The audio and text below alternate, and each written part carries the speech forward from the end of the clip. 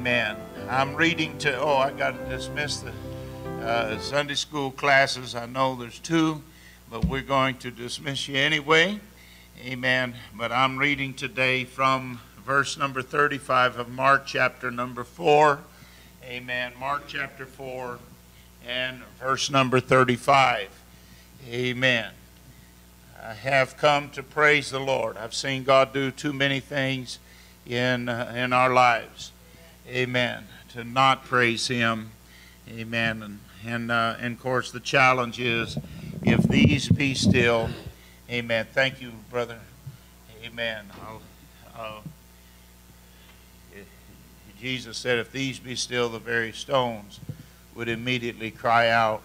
Amen. In the triumphal entry. And I don't want any stone taking my place. I want to be the one that praises the name of the Lord. Mark chapter 5 and verse number 35, and the same day when even was come, he saith to them, let us pass over unto the other side. And when they had sent away the multitude, they took him even as he was in the ship. There were also with him other little ships, and there arose a great storm of wind, and the waves beat into the ship so that it was now full. He was in the hinder part of the ship, asleep on a pillow. And they awake him and say unto him, Master, carest thou not that we perish? He arose and rebuked the wind, and said to the sea, Peace, be still. And the wind ceased, and there was a great calm. He said unto them, Why are ye so fearful? How is it that you have no faith? And they feared exceedingly, and said one to another, What manner of man is this, that even the wind and the sea obey him?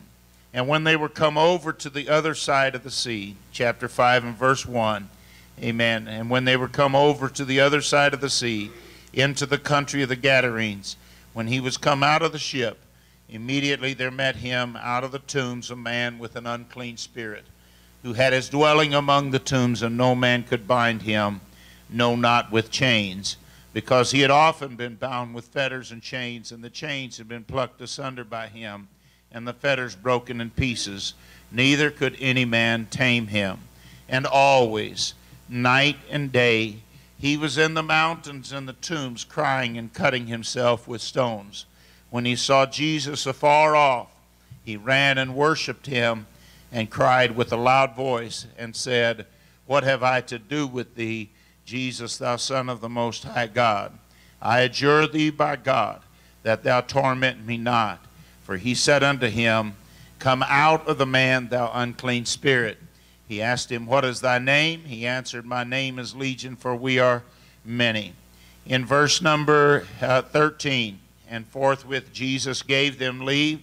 Unclean spirits went out, entered into the swine.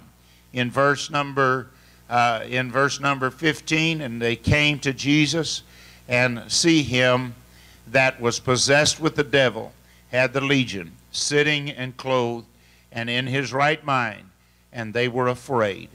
Amen.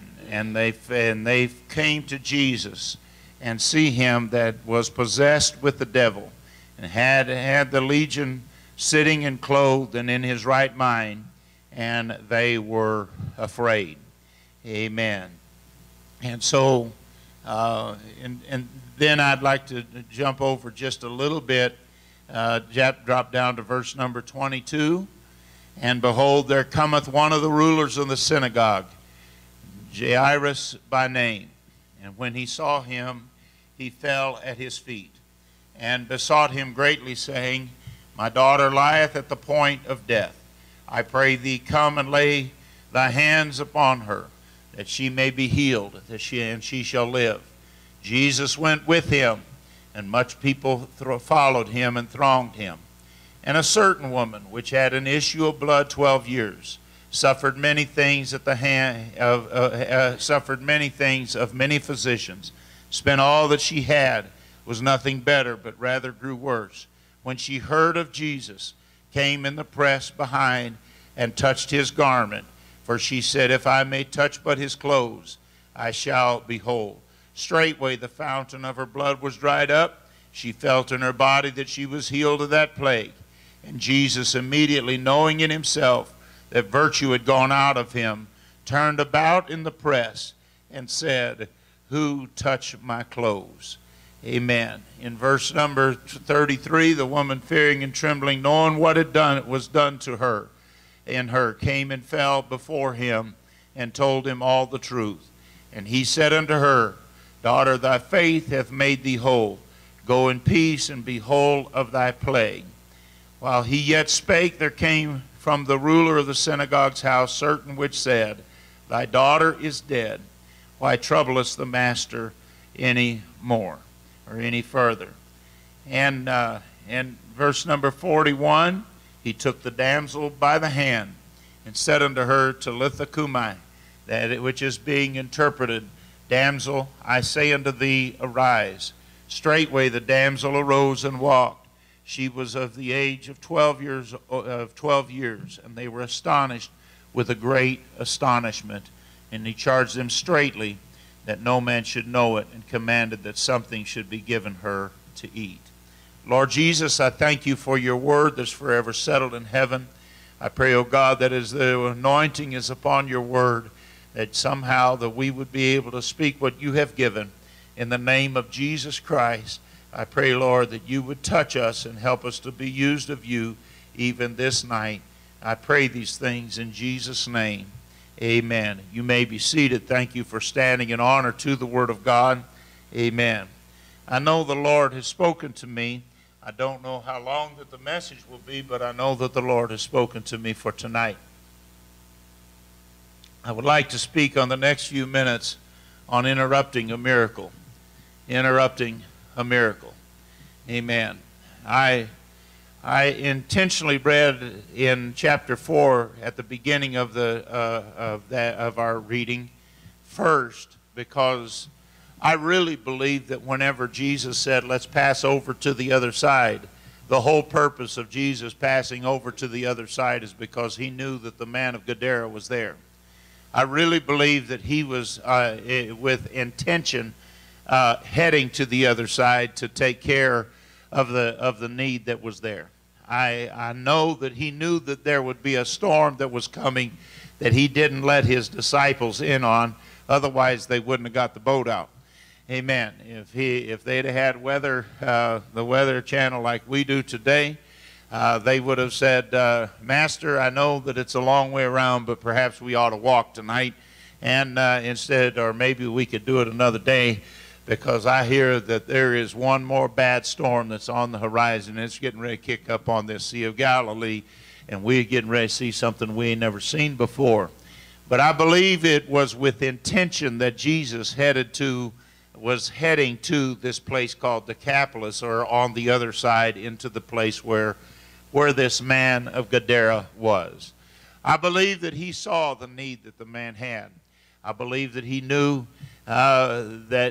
about him before he ever laid eyes on him, and it was with direction that the boat we're going to pass to the other side.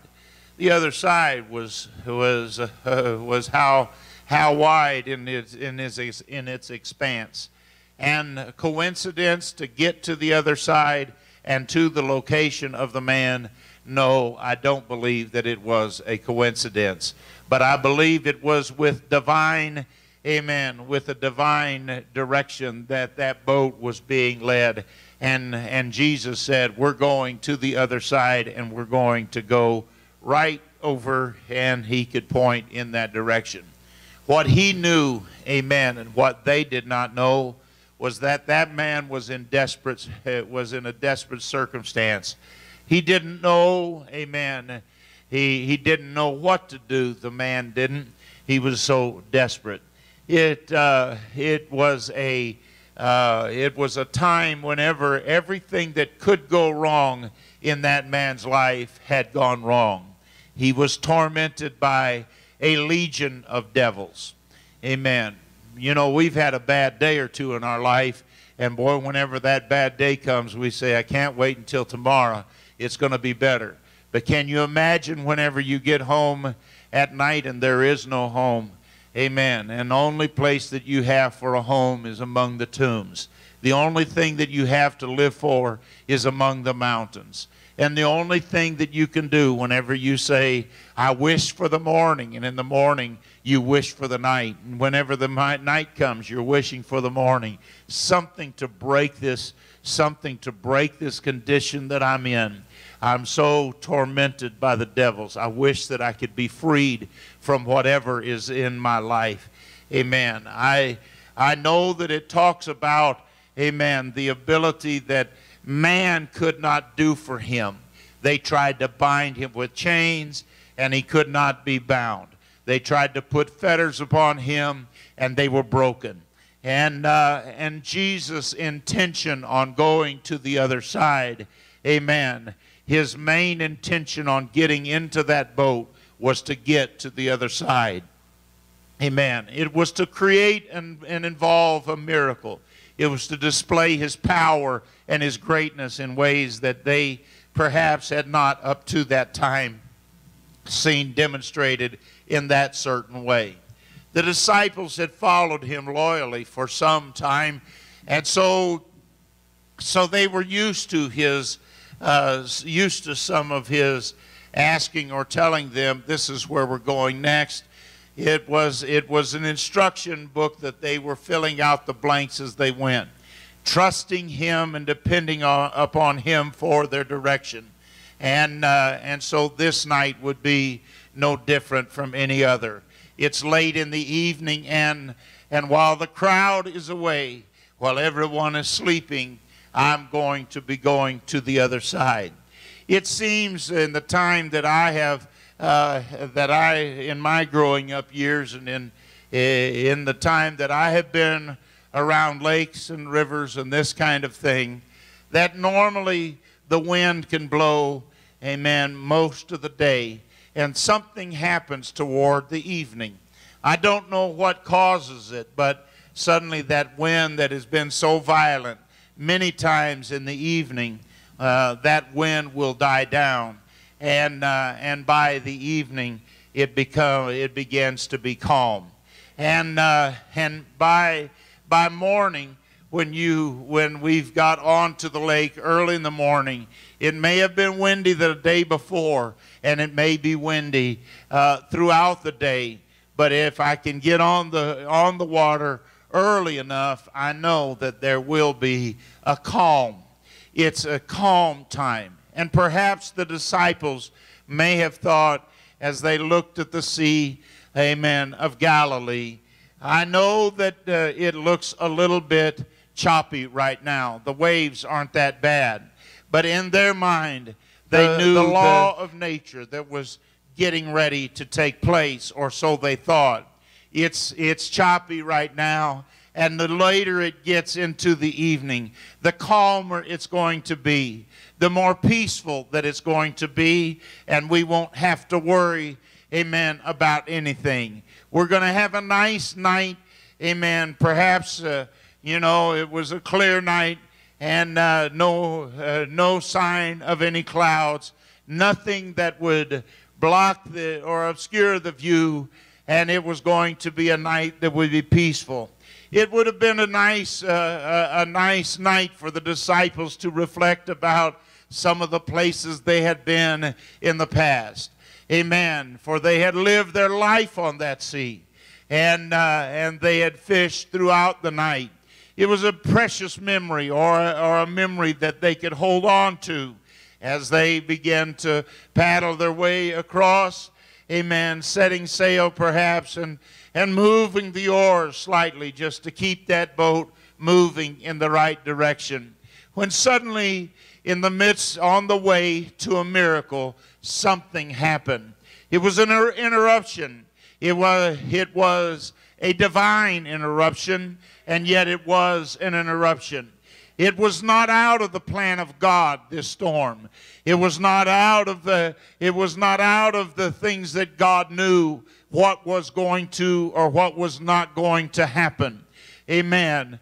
It was in the midst of that interruption, amen, that God was going to show them on the other side of this sea, on the other side of this storm, there's another man, or there is a man that's going through the greatest storm in his life. And I want you to understand, before we ever get to him, I can handle any storm that comes my way. It doesn't matter how much wind. It doesn't matter how heavy the waves are. It may seem like the boat will capsize at the next juncture, but I'm confident of this one thing. I can make it through, and will make it through this storm, because there's a man that I need to minister to. Amen. It may seem like the storm, amen, is getting the upper hand. It may seem like we'll never make it through. Amen. But God, hallelujah, amen, said, we're leaving here and we're going to minister there. And it doesn't matter what happens between here and there, but I have a goal in mind. I have someone that I want to touch in mind, and I'm willing to go through an interruption or two just to show you my power and just to demonstrate that I still care about individuals. It's amazing that he would leave the crowd behind, amen, that had listened to his parables, and then they had gone away, and he had left them for one man. Amen. It's interesting to me, because I know that if there was no one else, there was the day whenever it seemed like I was the only one on the other shore. Hallelujah. And God began to reach to me. There was the service that, amen, that God began to touch your life.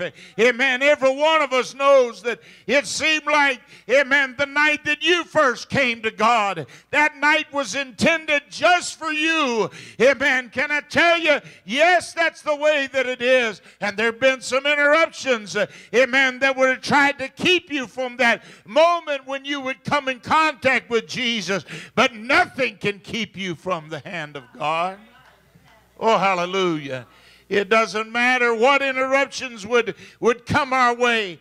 Amen. There is a God that with intent will come our way and will touch us in ways that we would never be able to even begin to comprehend. Hallelujah. Have you ever been on your way to a miracle? Have you ever been on your way to a place where you knew that God was going to touch, that this service was going to be the service that you were going to get your blessing, that this time was going to be your time? Have been going to a camp meeting perhaps, or, amen, a men's conference, a ladies retreat, or whatever the case might be, and you just needed something special from God. And has there ever been a storm that showed up? You can, matter of fact, speaking of men's conference, we got one coming up here in the next month, the third week of April, and I'm looking forward to going, and I'm really anxious for that to hear the preaching and to listen to the teaching on that Friday night and Saturday morning.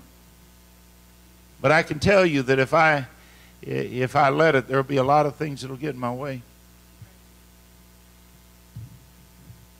I'm not talking about a wind and a rainstorm that would come up, but I'm confident that there could be all kinds of things that would step in my way and rob me of the blessing of reaching out and being able to be touched on that night. And it was that way for the disciples. They were on their way when all of a sudden the storm came up.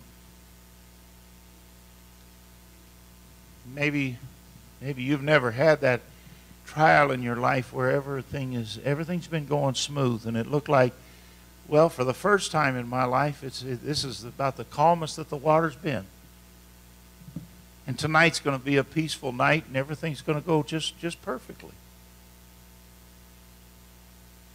It seems like that I couldn't have picked a better time. Everything is going so smooth.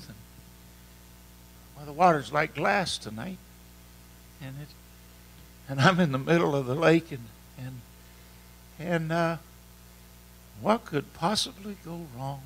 Go wrong. In the midst of the way to the miracle, on the way to a miracle, and an eruption shows up. And suddenly, I don't know that it was just a little breeze and then it picked up speed. I wonder if it wasn't just something, because I know that whenever it's come on my life, normally it hasn't just kind of been one of those little breeze and then a little bit, and I think maybe I ought to get off the water. I told you about probably my scariest experience in my canoe. Amen. But I remember being in Bay City, and we were fishing on a lagoon type of a deal, backwaters, and it was about a half a mile across and probably about a mile and a half long. And we were down the lake quite a bit, and water was calm and everything was going along good, and fish were biting, and it was a good bite. We were having a good night, and it was going to be probably one of our best fishing trips. The bass were biting, and the pike were biting, and we had quite a stringer. I don't recall exactly how many we had on there, but it was a good fishing trip. It was going to be quickly a filled stringer, and we were going to be able to go home. And it was calm. Everything was perfect. And Larissa wasn't crying. She was just a baby at the time, and she wasn't crying. It was perfect. And all of a sudden, I heard a noise, and I looked over, and on the top of a little hill, I'm not talking a mountain or anything, but just the little hill just out far enough that I could see, I don't know, probably a mile or two away, I could see the trees, and they were moving. And I told Amy, I said, and there was a little bit of a breeze that started on that thing, and I said, we're going back to the shore. And she said, well, I don't see a need to go back. I said, I do. By the time I got that canoe turned around, those waves were kicking up, and before I could get paddled back to the shore, there were whitecaps on that lake. I was paddling for everything that I was worth, because I had a little girl in the boat, and my wife was in the boat, and I was in the boat, and I didn't want to lose that. We always wore our life vests, but I knew that it'd be a while before somebody came to look for us, and I thought, I need to get off this water. I got to get off. And it was just that quick. Boom. Literally within 15 minutes, it went from a calm to whitecaps. It was so fast. And that's the kind of a deal that it was on the night that the disciples were heading across to watch Jesus work the miracle for a man of Gadara. One moment it was calm, and the next minute everything had turned upside down. It was that interruption that God could show His glory in a way that perhaps could never be seen any other time. Some of the greatest messages that we hear about that storm that God calmed. And sometimes there is a distinction of the storm and then the man of the legion of devils. Oh, this was one miracle. Oh, this is another miracle. But really what was happening was God was leading them into a place where they could see the great miracle that He was getting ready to perform for the man. A miracle for nature was nothing in the hands of God. It was just, oh, well, I created it. I can stop it. So when they called out, Master, carest thou not that we perish? Amen. He said, so you're having little problems, scared, your sea leg's gone? And he stepped to the bow of the boat and said, hey, you're scaring my kids. Peace, be still. And immediately the first interruption was stopped, and with it stopped was a miracle that has seldom been duplicated throughout history. I don't know of very many times whenever I've been able to hear, even in this day, of a time when nature has changed its course just because somebody was on their way to a miracle. Now, I do know, I remember one time they said, I think it was Brother Billy Cole that was preaching in Thailand, and there was I believe it was Thailand. Anyway, he was preaching, and it was going to be during the monsoon season, whenever rains and stuff were coming, and they had a tent that was there, and he said, he told the people, he said, we will pray, because the rain was coming so bad, and he said, we will pray, and God will stop the rain until this is over. And he said, for the time that they were there, for whatever length of time that was, there was no rain. Now, I know that God can do that, but I haven't seen it every day. I don't hear of that often. I know that he still can, and I know that he still will. But that message that we read here tonight was on the way to a miracle. And then you have that man with the legion of devils. And we could deal with that for a while, but just for the space of thinking about it, he was a man just like you and I.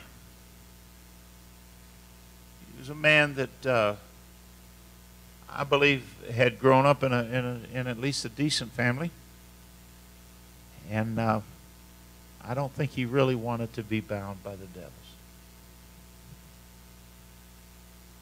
Something had happened. I don't know if it was an entertaining of the evil spirits and all of a sudden they overcame him or what, but somehow a legion of devils had found a dwelling place, and they came and dwelt on the inside of that man. Tormented day and night. Never any rest. And one man said they were suicide devils because all that he did all the time was take rocks and try to cut himself with the rocks.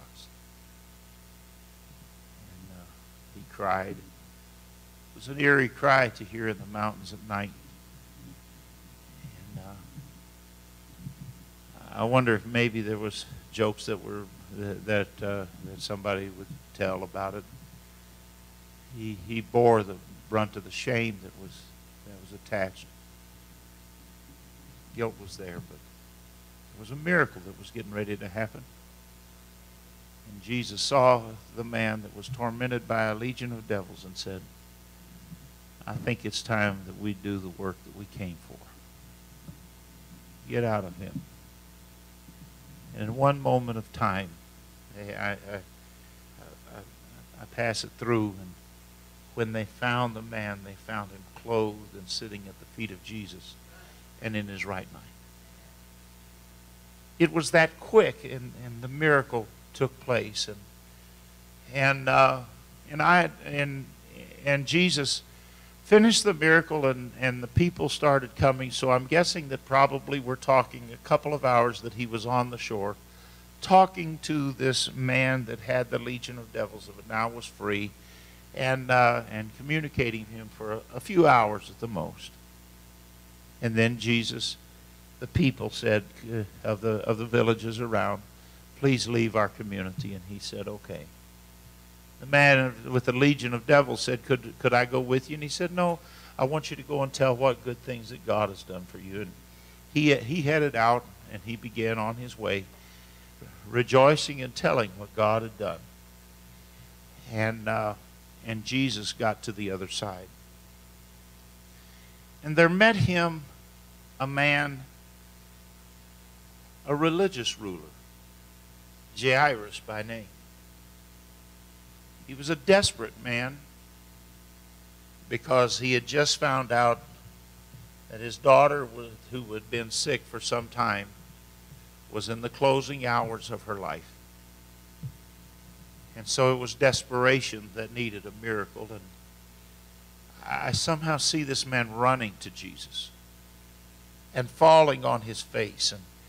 And I don't know if we could ever picture it all the way, but a man that has only one child, and that child is loved by the mom and dad. We could never really comprehend fully of the attitude of what that man was thinking. I'm not worried about what anybody thinks right now. I just got to get a hold of this one Jesus, because if there's anybody that can perform a miracle, it's Jesus. And if there's anything that can be done, it's through him. And he's running with desperation, knowing that time is not on his side. He doesn't have much time, and if something isn't done quickly, all hope is gone, and all of his dreams are shattered in just a moment of time.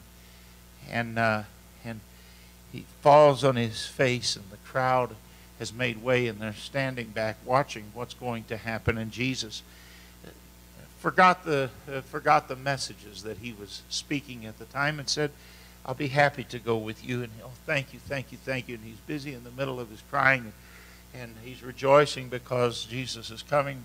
Now, Jesus wasn't going the speed that Jairus would have wanted him to go, but he was going at a pretty good clip. Come on, let's go, let's go, let's go. And we're on our way, and Jairus is saying, my miracle is on its way. It's going to be here in just a few moments. It won't be long now, and I'm going to get my miracle. And I know what Jesus is going to do. He's going to reach down to my daughter, and he's going to heal my daughter. And on the way to a miracle, an interruption shows up. I'd like to interrupt this miracle for a miracle. I'd like to interrupt this time. Hallelujah. And while Jairus is wringing his hands, and while Jairus is saying, I don't know what I'm going to do, you got to hurry, you got to hurry, Jesus turned to a woman and said, who touched me? And when I read what she had gone through, Mark is perhaps the least kind. Luke said she spent all that she had. But Mark said, no, I'm going to tell it the way that it is. She suffered at the hands of many physicians. She went to the experimental hospital, and they tried every type of experiment that they could. And every experiment that they did on her, she suffered at the hands of many physicians. And the only reason that she kept going to the physicians is because nobody could give her hope. And nobody could change her life. And every time that some new quack would come to town, she'd be the first one in line. Do you think you can help a woman with an issue of blood? I'm desperate. I need help. I don't know where else to go. I've tried everything else. And he would say, yes, I think I can help you. Money on the line, please. And she spent all that she had and suffered at the hands of many physicians. Going home from this, well, it'll be better this time. It's surely going to be better this time. Surely this one will help me out, and this is going to be the miracle that I'm really looking for. Oh, if it would only work. I've been looking for this for so long. I've been desperate. It's been 12 years that I've been with this disease. And no one can help me, and I'm still in the midst of my suffering. And on the way to a miracle, an interruption stops one miracle for just a moment, and another miracle begins to transpire. Who touched me, he said. And whenever she knew that she could not be hidden, I somehow wonder if maybe she didn't kind of try to fade into the crowd just a little bit. Hopefully nobody will see what I did. And he's in such a hurry getting to that other place where the miracle's going to be that he'll never know that I'm the one that did it. And virtue has flown, and for the first time in my life, in so long, I've got my miracle, and I'm so thankful for what God has done. And Jairus says, "Come on, Master, it's going good." And he said, "Who touched me? Who touched me?" And I can see the desperate man that stands before him that is saying, "Who cares who touched you?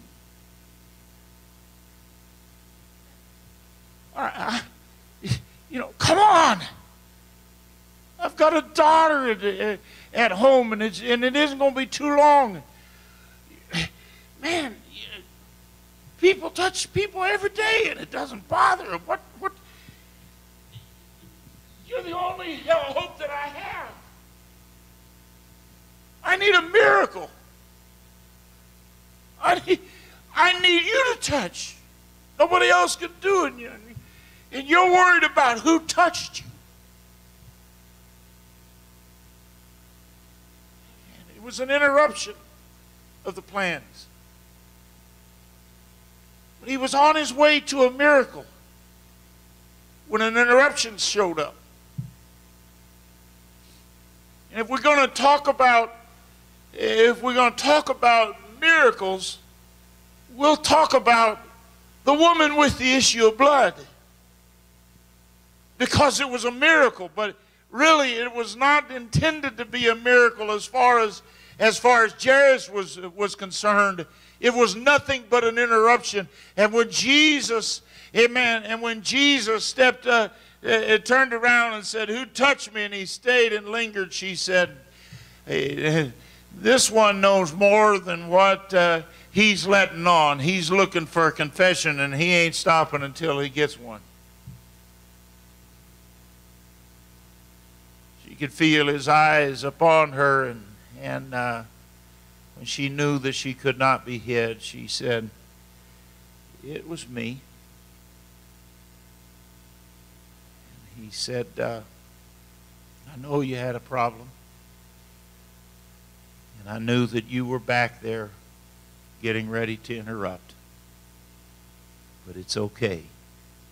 I passed by your way on my way to a miracle because I wanted to perform a miracle for you. Your interruption is not an interruption at all. It's just hesitating things for just a little bit. It's okay. You'll be all right. Go your way. Your faith has made you whole." And everybody's shaking their heads and going, "Wow, this is phenomenal. We just saw a great miracle." And Jairus is saying, "I didn't. The interruption's stopping me. I haven't seen what I want to see." And while they're busy celebrating a victory for somebody else, I haven't received my victory. I'm still in a desperate strait. My daughter is at the closing moments before death. And right now, I really don't want anything to stand in the way. And whenever he saw the man coming from his house, he already knew what was going to be said before the words were out of the man's mouth. "Why are you bothering the master anymore? Your little girl is dead." I don't know if you could drive a knife hard enough into a man's heart to hear those words.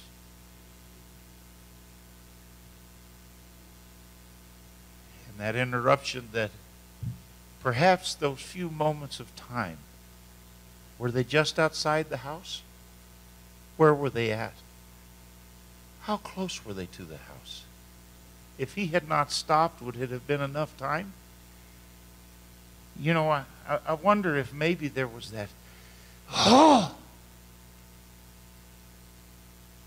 if I could have had that extra 5 minutes.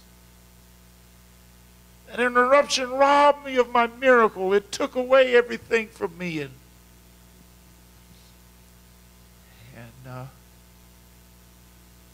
Jesus said, "I'm still on my way to a miracle." What you think is done is not done. It's just started. No interruption is going to stop me from the miracle that I want to give you. No interruption is going to keep me from giving you the miracle that you need within your life. You might think that it's an interruption in your life, but I know exactly where I'm going, and I know exactly at what time I want to get there. And when I arrive on the scene, I want there to be those that are grieving. I want there to be those that have doubt. because I want to show how powerful that I am today. I'm here to get some glory. I'm here to show you my power. I'm here to show you that I can still work a miracle. Hallelujah. Amen. And when he stepped onto the porch of that man's house, amen, everybody's crying, everybody's in grief, and he says, "Why are you crying? She's not dead, she's just asleep." And everybody had been in there and saw that lifeless form. Amen. And they all began to laugh and mock, and Jesus said, "If you guys could move on out, I've got business to take care of." And he walked into the room of that little girl, amen, and he took her by the hand, and in a moment of time, amen, the miracle began to be performed. And a little girl that was 12 years old came back to life, and everybody was amazed. But a few moments ago, there was the interruption that seemed to stop the miracle.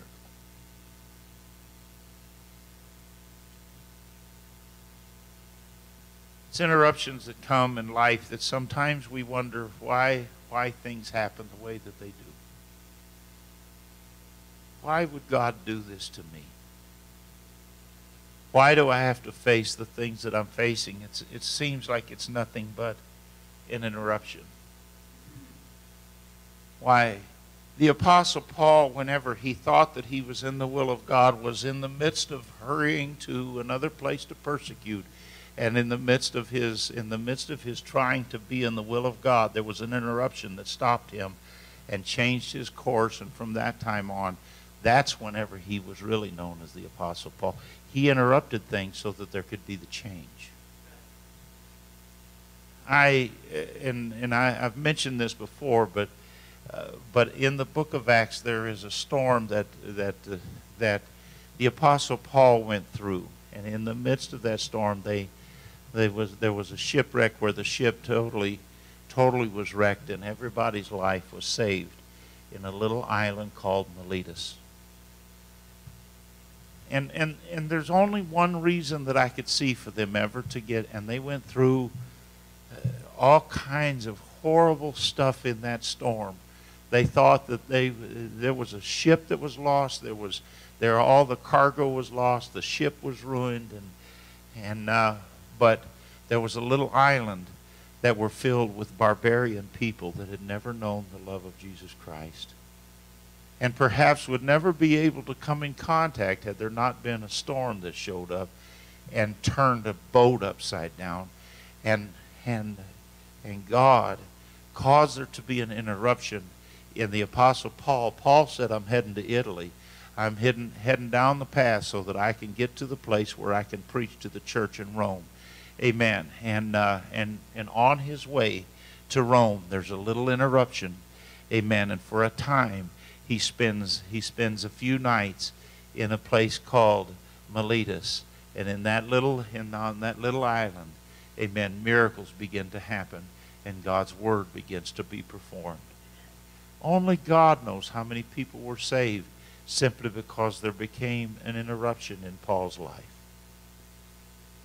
Paul, if you would have talked to him, he would have told, before the storm, he would have told you, it's not the will of God that I go in this boat right now. It's the will of God that I stay right here and wait until the season is right to get on the boat and then go across the sea. The seas aren't right. As a matter of fact, he told the captain in the middle of the storm, "You should have listened to me. We'd still be at home, and we wouldn't be in the storm that we're in right now." But I somehow wonder if maybe that storm wasn't the hand of God that was saying, "Paul, I've got a job for you to do, and if everything is calm, you'll just spend the time that you have in a place that already knows about me, and you won't have the interruption that I need you to have. I'm going to stop you in your tracks because there needs to be a divine interruption. I'm going to show you my power one more time." And I'm speaking what the Lord has given, and I know it may not be the longest, and I'm trying to wrap it on up right now.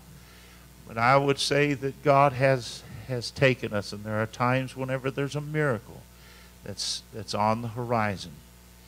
And if we can understand that the interruptions that we have whenever God steps us away from the crowd and steps us away from things, and we say, why is this happening in my life, and why does this seem to come to place right now? The timing is off. It doesn't seem to be right that I should have to face this right now. This is not the way that I would have planned it. And perhaps we ought to look back and understand that maybe this is an interruption from God, and God has something in store for us in the midst of an interruption. The miracle will still come, hallelujah, but in the interruption there will be a miracle that's on the way to another miracle. They were on their way to the temple at the hour of prayer. They were on their way to pray when an interruption showed up. You got any money for me, man? No, we're broke. And being the beggar that he was, the lame man continued to call. Alms? You got any alms? Can somebody help me? I'm on my way to prayer. I really don't have time for this right now. Alms? Alms? And a divine interruption turned into a divine revival where 5,000 souls are added to the church. I'm heading to prayer. I don't have time for this right now. And God said, oh, you have plenty of time. Remember the storm. And God has some things that he's going to interrupt our lives. And I think sometimes if we would just be sensitive enough to say, okay, this is a God moment. And in the midst of this interruption, God has something great for me.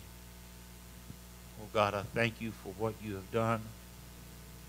I pray, oh God, that we would take your interruptions and that we would understand that there are things that you want to do for us, and sometimes it's not according to our will and it's not according to our timing, but whenever you're interrupting, it's for a purpose, it's for a plan. And God, I pray that we would be able to be, hallelujah, sensitive to the fact that you can touch us in the midst of an interruption. In the name of the Lord, hallelujah. God, whatever storm would come, whatever thing would come that looks like it's not a part of the plan, pray, God, that we would accept your will and your purpose and be able to say, yes, Lord, I know that you have worked all things for the good to them that love the Lord, called according to his purpose. In Jesus' name. In Jesus' name. I love you, Lord. Hallelujah. Amen. Hallelujah. Thank you for being in the house of the Lord tonight. Amen. You're dismissed in Jesus' name. I said, if you have an offering to give, I got to go out to the car and get my checkbook to give mine. But if you have an offering to give, that would be, you're dismissed in Jesus' name. Amen. Okay.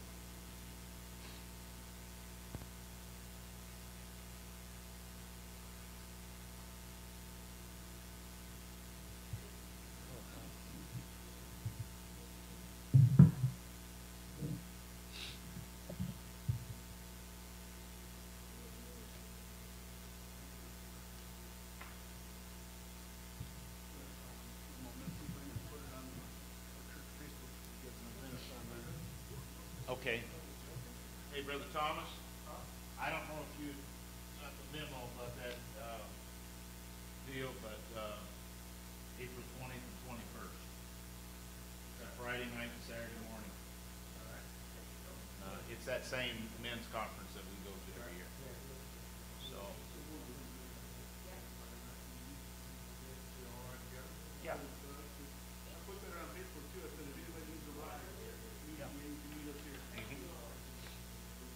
It's always been good, you know.